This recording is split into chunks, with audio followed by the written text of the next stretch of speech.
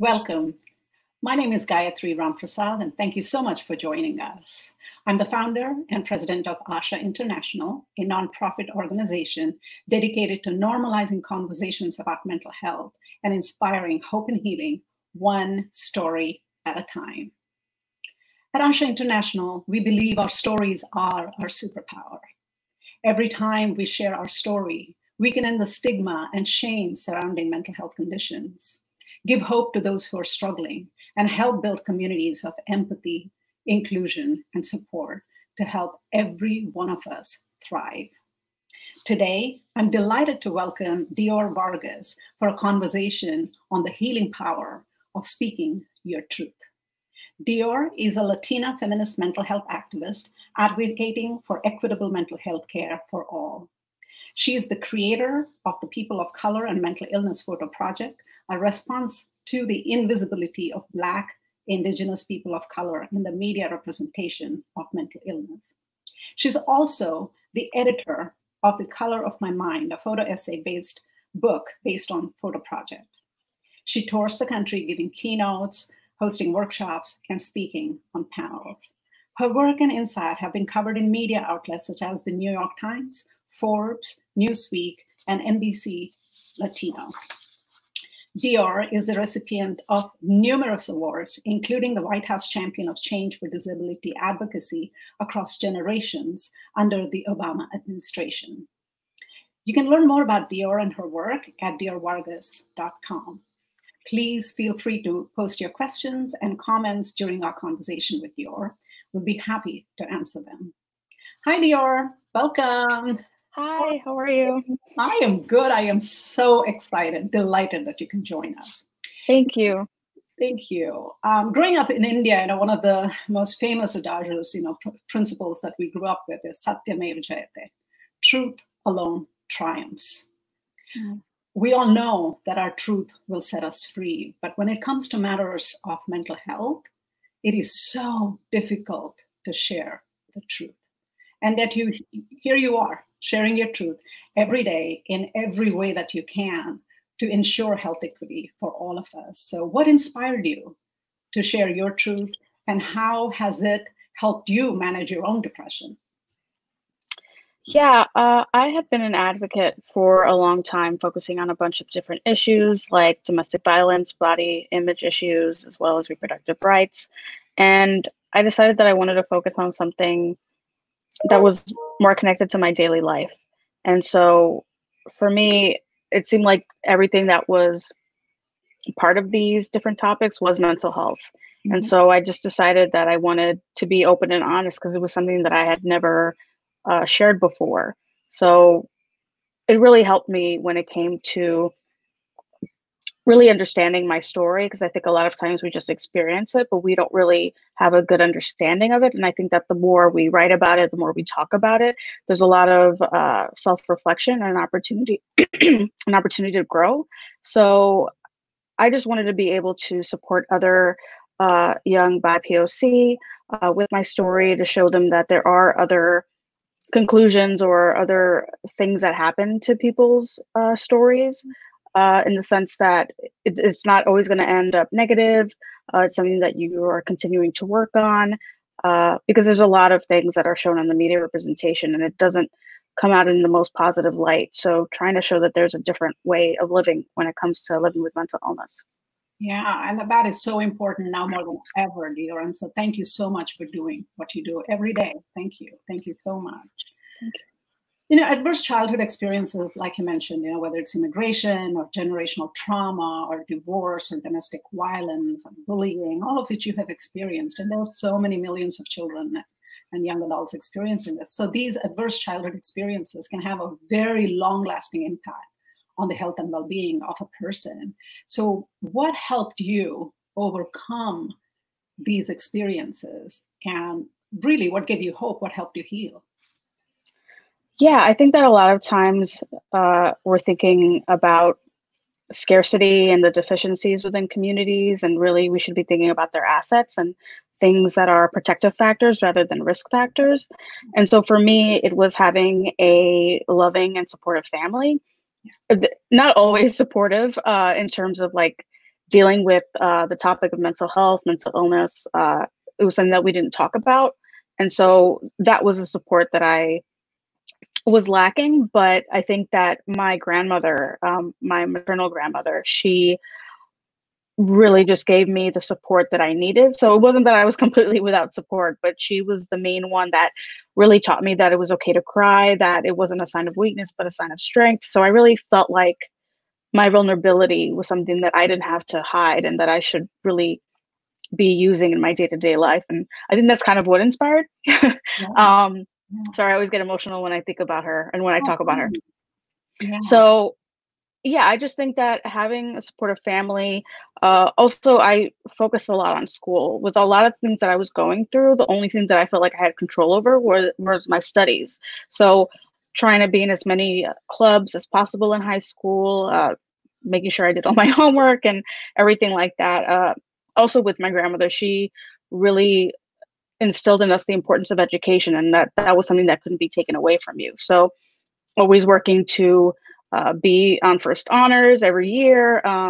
So just wanting to make myself proud too, to show myself that there would be good things and that I could make something of my life something that was positive. So well, and you've made yeah, an that's incredible life for yourself. I couldn't be thank more you. happier and proud of you.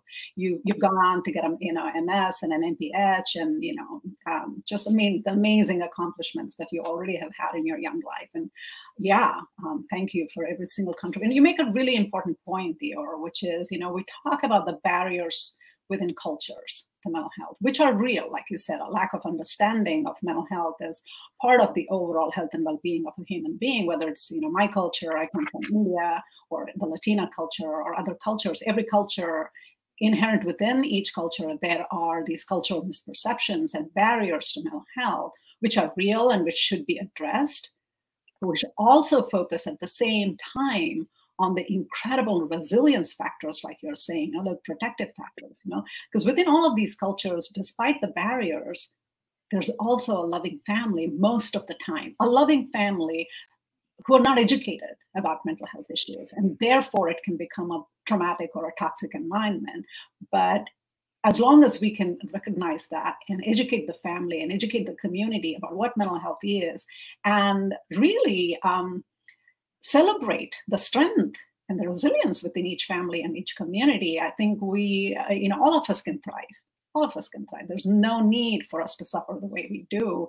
So yeah, and again, all it takes is one person to have that faith in you, to see the strength in you, especially in those dark times. And I'm so glad your grandma was there.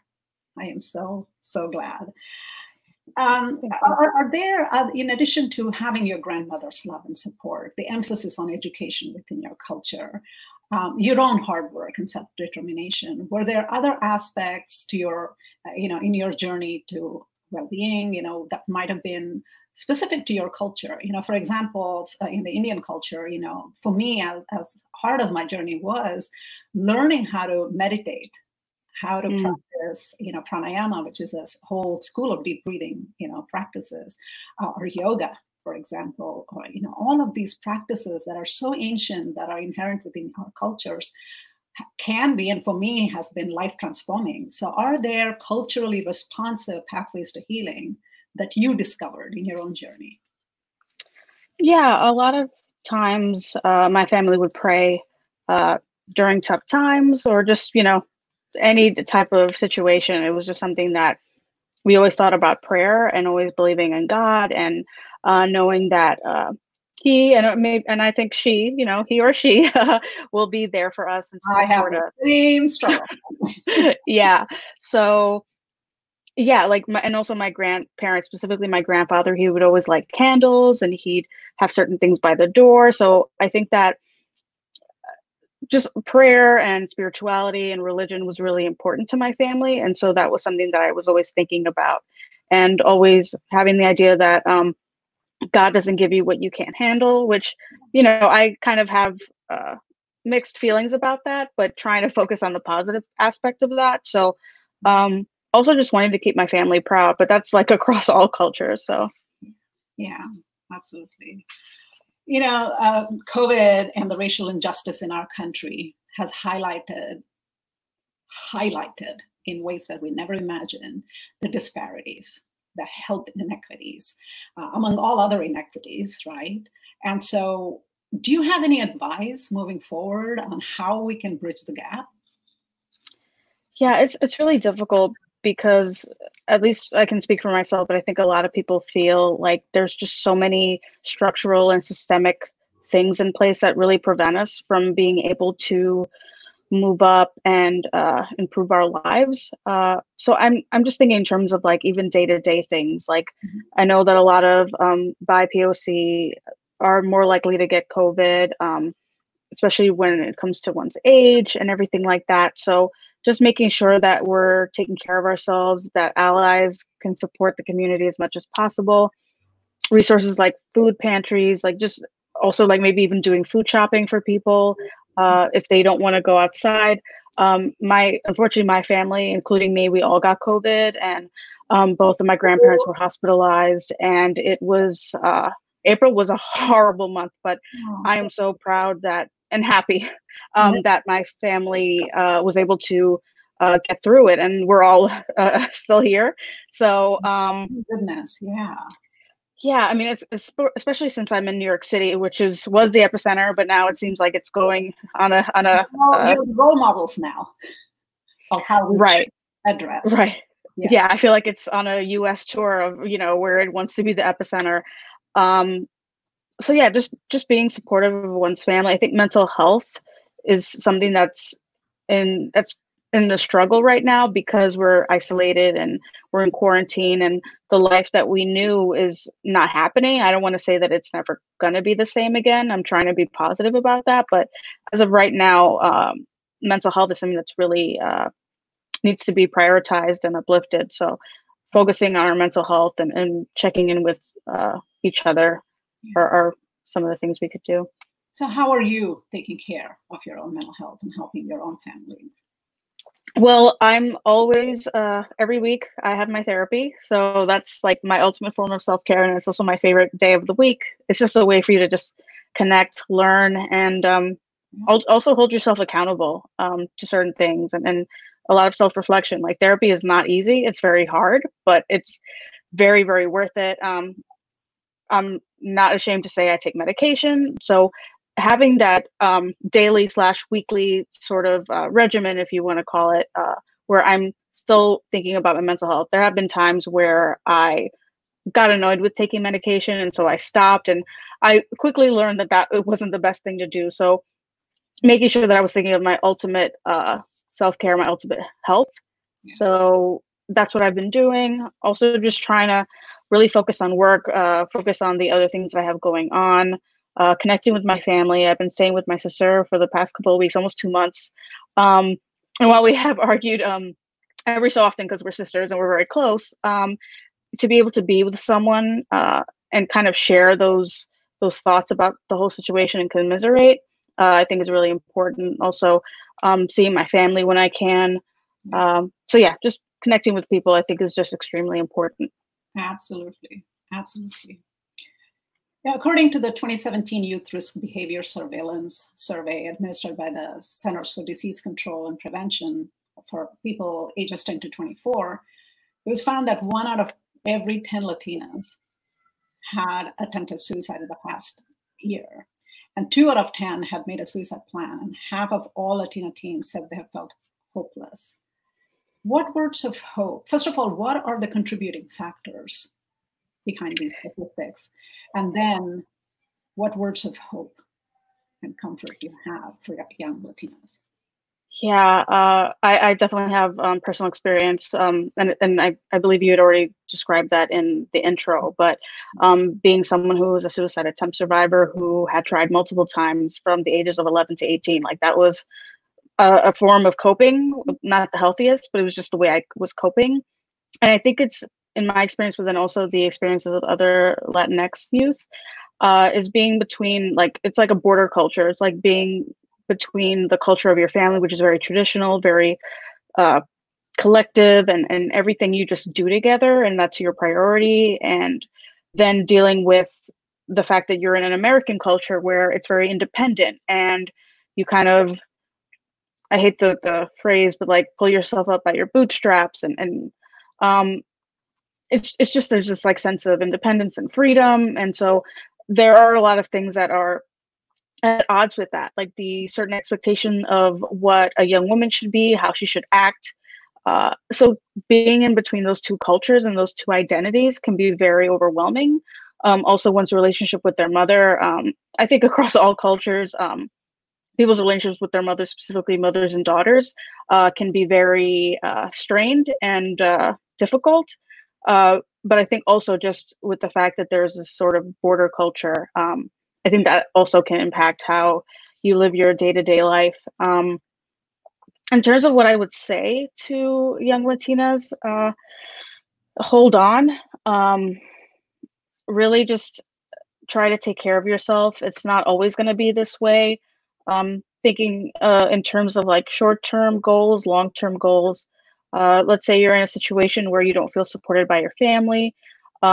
Just removing yourself, not blaming yourself. It's a lot of work, but honestly, it's very worth it. My mom always reminds me of the fact that if I had succeeded, or rather I had completed my suicide, that I wouldn't be where I am. I wouldn't have accomplished what I have. And in hindsight, of course, that's easy to say, but really you don't know how much you can contribute, how much you can accomplish. And it's not about productivity, but it's like your own life, like how you can live an amazing life. I think that's really important to remember. So please hold on. It won't always be this way. And there are people that love you.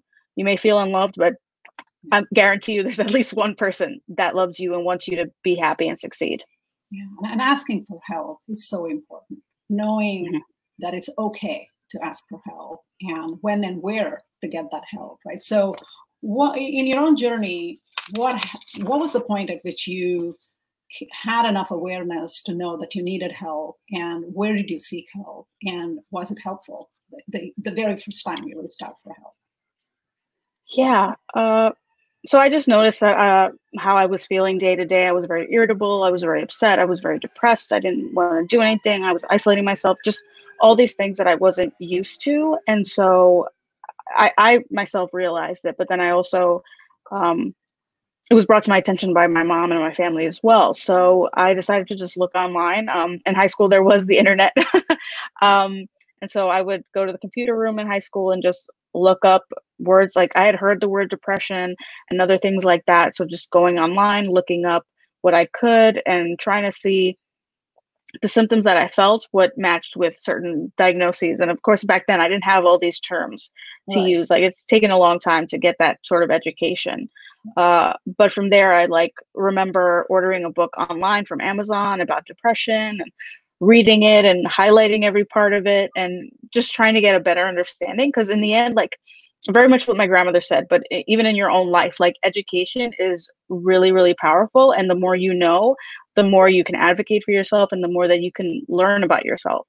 So always just trying to learn more. And also when you learn more, like I mentioned, like you advocate for yourself, but you also have the language in order to explain what you're feeling. So that was really helpful for me to figure out what was going on. I started going to therapy, learning all about the process of, health insurance and trying to find someone there. Because unfortunately, my mom hadn't had any of that experience. So it really was, the onus was on me to figure out what the process was, looking for a therapist and trying to find someone that was culturally sensitive, culturally compassionate. That was a whole other thing that a lot of us have to go through. So it's a learning process.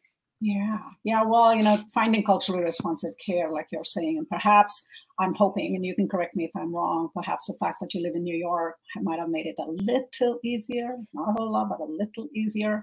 I live in one of the whitest cities in the country. And one of the things that I hear over and over from people, communities of color, is just the utter lack of access to culturally responsive care. Forget, the whole barrier of affordability of care. availability of care, right? Even if you can afford, and even if it's available, oftentimes it's a real struggle to find somebody that's culturally competent. And I certainly had my share of struggles. And again, it's up to you and me, people like you and me that have walked this walk, to be able to stand up and share our stories and educate healthcare professionals as well of how to provide culturally responsive care. Right. And I thank you, for the work that you're doing through the photo project, through your book. So I'd love for you to share, your book and your goals for the book. And feel free to hold up your book and, share a couple of the stories that you have, included in that book. Yeah. So I guess just quick background of the photo project, just wanting to humanize the experiences of people of color, but even more so Black, Indigenous, and people of color. So just looking online, looking at media representation, just not seeing people who look like you or your family or your community in general. So wanting to kind of fill that gap and also find ways to start these conversations, because a lot of us are just raised to believe that it's not something that impacts us, that only impacts certain groups who, are of certain races or who have certain privileges. And so that kind of makes you feel like the onus is on you and that it's your fault that you're experiencing it, when really it's something that impacts all of us. So through photos, through art, I think that's a really powerful way to, put a face to the situation, humanize them, and really show that it's okay to be going through this, that you're not the only one. And so that was an online photo project. And then from there, I wanted to see what I could do with it. Because, when it's online, you have to know about it in order to locate it. And I didn't want to create any undue barriers for people to start these conversations. So I decided that I would self-publish a book, which is right here. And then, by the way, The Color of My Mind. Yes, thank you. I neglected to say the name. Yeah, The Color of My Mind, mental health narratives from people of color. And then last year, I worked with an independent publisher. I'm very, very thankful to them, because the whole idea of having to fulfill every order is just very overwhelming. So to be able to have a publisher take care of that for me, it's really amazing. It's called Reclamation Press. So definitely look into their work. They focus on people with disabilities and also uplifting the words of BIPOC. So I'm very grateful to them.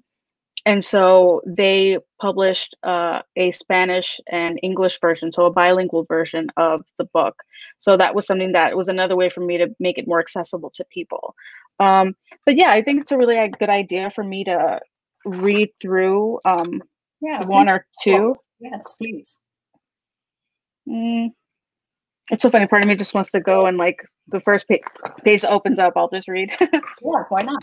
Every story. Okay, so yeah, so this is Eric. And he said, I love that I don't let people dictate who I am as a person and weigh that down on me anymore. I love that I can just be confident in who I am and not worry about what others are thinking about me now. Dancing allows me to express myself without words, which is really good, and that's where it becomes an art. Dancing is also, to me, both an art and sport because it's just very physical. I want to use one of my gifts to tell a story. And then, let's see. Okay. And then this is Maria. Growing up in an Asian family, there is this whole idea that you don't want to bring shame to your family. You want to make it seem like everything is okay. Also, my mom has known ever since she immigrated here was work, work, work. She was never able to focus on herself. It's weird. I know it's a mental illness, but it's also a privilege to even acknowledge that it exists. My family is not just cognizant of mental health because it's just not a priority. I tend not to speak about my mental illness with them. If I didn't say anything to people, I don't think they would know I have a panic disorder. Then let's see if there's another one. So this is, Dom. And they say, part of oppression in our society is we're not even allowed to have emotions. The people that do visibly get to have struggles and be in the narratives are mostly people who are already somewhat accepted in society. It just makes the rest of us more invisible, and we deal with this on more levels. I think part of self-care in this capitalist culture is that there's so much pressure behind it, and it took me years to realize that I was obsessively doing self-care, and that's not healthy. That's why now I think of self-care as what is helping undo shame. that word shame, right, over and over in our lives. Yeah, we've got to change that. And sharing your story is an incredibly powerful way of not only humanizing, putting a face to mental health, but also removing that stigma and the shame that surrounds it, and prevents people from getting literally life-saving treatments and supports. And so, yeah, again, thank you for the work that you're doing. So since the publication of the book, and do you want to share a little bit about your hopes for who you would dream of seeing the books in the hands of? Who do you want to be utilizing these books? Of course, everybody, but there are also, you did have some specific audience for this book. Yeah, I would really love for it to be in every counseling center on a college campus, even in high schools, because a lot of these symptoms come up during those ages. So as many people as possible, but specifically schools. I think that's something that's really important, because a lot of times when we are going to predominantly white institutions, we feel alone. And to be able to see a book like this in the doctor's office, where you can't forget that it probably takes a lot in so many ways to even get to that doctor's office, that counseling center. There's a lot of internal work that comes into play. So to be able to see someone who looks like you and read the words of people where you can nod and be like, I feel the same exact thing. I think that can also help people be more amenable to seeking care, and to feel like you're not just one of a few, but you're just one of many. So, and also just, it'd be cool to have celebrities, have it in their hands. Oprah, just to be able to like get it into more hands, just increase the visibility of it. So yeah. So, are you working on any new projects? So right now, I'm kind of taking a break. I am taking a course, a CNP course, which is a certified nonprofit professional.